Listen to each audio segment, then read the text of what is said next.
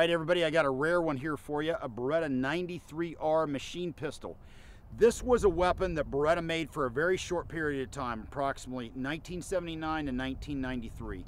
And it's a true machine pistol. It's based on the 92 series pistol, but then they went ahead and made it into a machine pistol format. It's got a lot of unique features.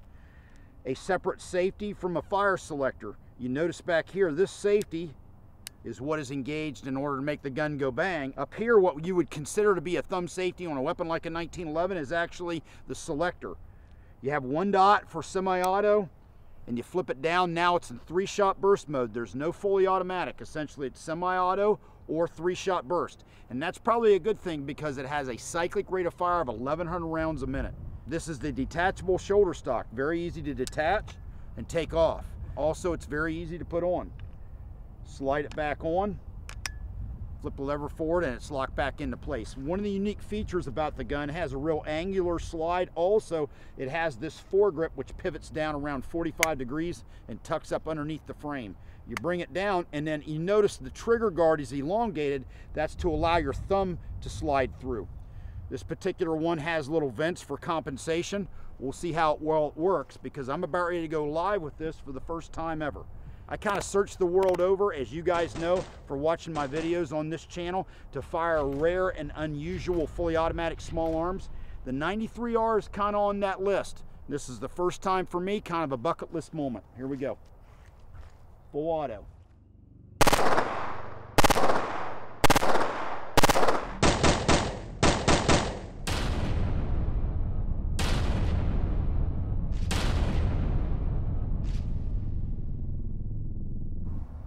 Okay, after the first few bursts, I got some initial impressions. One, there's a fair amount of rise here. Part of the reason for it is there's no way to get any kind of a cheek or a chin weld here. Even if I got down on top of this thing in a chin weld format, I'm still well below the sights.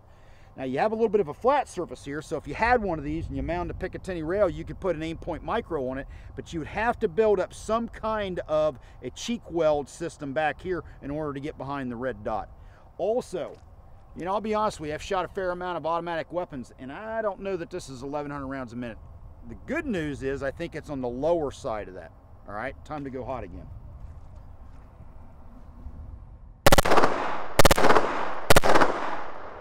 Now, one thing I noticed just handling the gun, the magazine is on this side as you would traditionally use it for a right-handed pistol shooter, let's say on like a Beretta 92. But with this detachable buttstock in place, it makes it difficult to get around. But for a lefty now, I'm going to push it with my trigger finger, and it makes life a lot easier. So in a lot of ways, that's a plus, especially when you have a 20-round magazine like this. It makes it easier to get in and out of the gun. The machine pistol was a fairly short-lived concept. It was for special operations units, SWAT teams, CT teams, and whatnot, and also dignitary protection.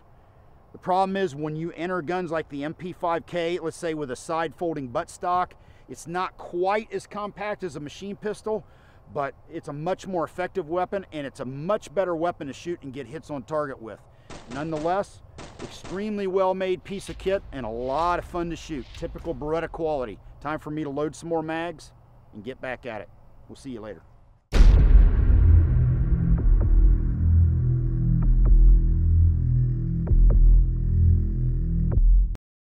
Hey, thanks for watching the Vickers Tactical YouTube channel. To subscribe, click here. And to watch some of my favorite videos, click here. Have a good one. LAV out.